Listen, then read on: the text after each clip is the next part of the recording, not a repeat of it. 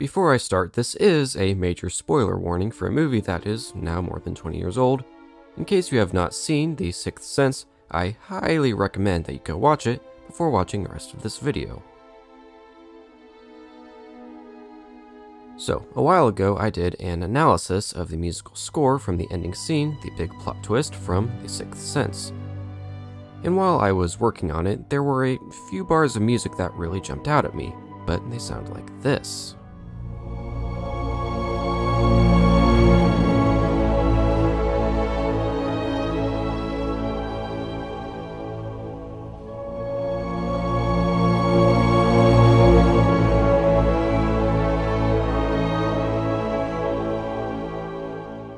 I don't really know why these bars jumped out at me, but they did. And so, shortly thereafter, I initiated a search into the score to see if this motif appeared any other times in the score. And wouldn't you know, lo and behold, it appears about 9 other times throughout the score for a total of 10 statements of this motif. But the thing I immediately noticed about its uses in the film is that it seemed to hint the famous plot twist at the end of the film. Let me explain.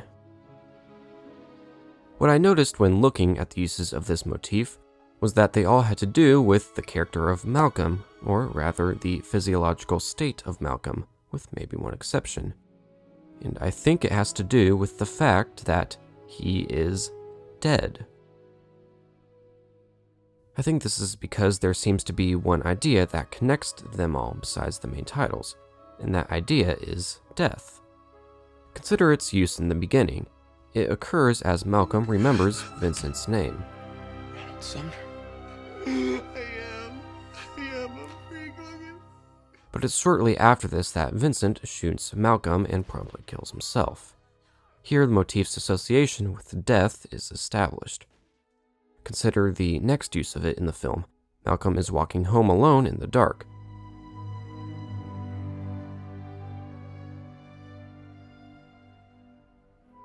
When he enters the house and announces his arrival, his wife does not acknowledge him.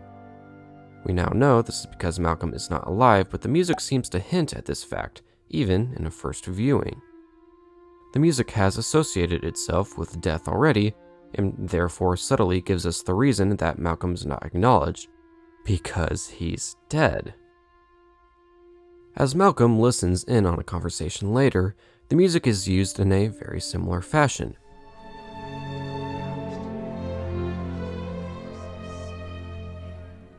The reason his wife is even considering talking to this other man is because her former husband, Malcolm, is dead.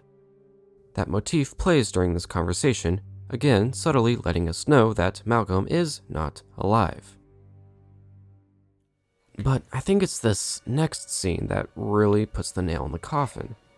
When Cole says, I see dead people. That motif plays. They don't see each other. They only see what they want to see. They don't know they're dead. Now, I suppose it could just be associating itself with Cole because, well, he sees the embodiment of death, but that wouldn't really fit with the rest of the uses in the film. The motif is almost exclusively played over Malcolm, and I don't think it's any different here.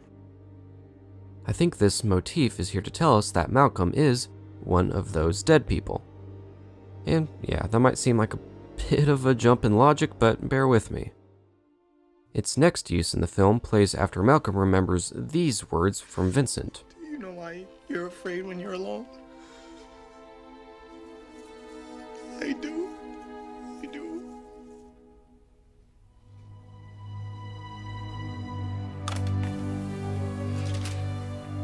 This motif seems to tie us back to the opening scene of the film. But more than that, I think it ties us back to the feeling of being alone. Malcolm has been alone throughout most of the film, save for his interactions with Cole. And why is Malcolm alone? Because he's dead. Now, the motif's final use before the last scene occurs here as Malcolm and Cole visit the funeral reception of Kyra. It isn't specifically played over Malcolm, but it does again play itself over that very important theme, death.